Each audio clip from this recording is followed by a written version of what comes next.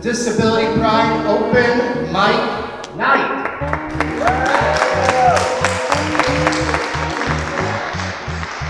Of course, on the eve of tomorrow's Disability Pride Parade.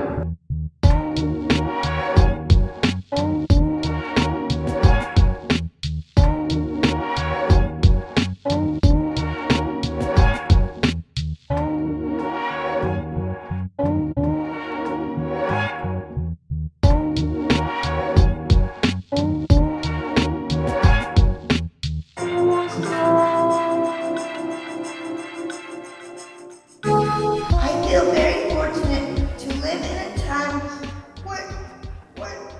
when everything is more accessible.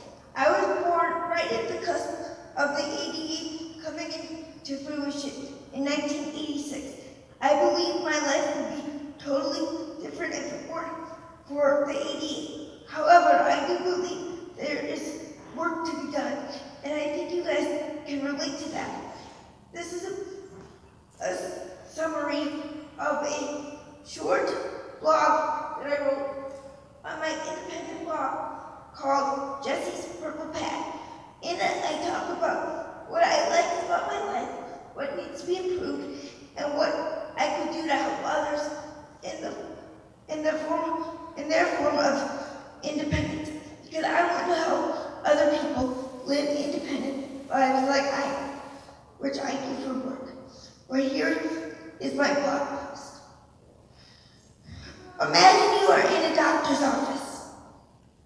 Blah, blah, blah, blah, blah, blah, blah, blah. Excuse me, I'm here. Doctor, do you see me? I know you see this metal, but do you see me? I know I am small, but do you see me? I am just a person like you. Now do you see me? I work like you work. Now do you see me? I went to college like you. Now do you see me? I have a family like you. Now do you see me? I have friends like you. Now do you see me?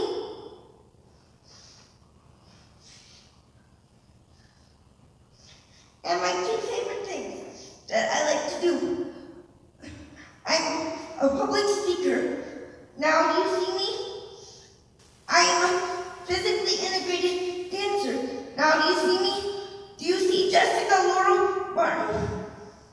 Thank you very much.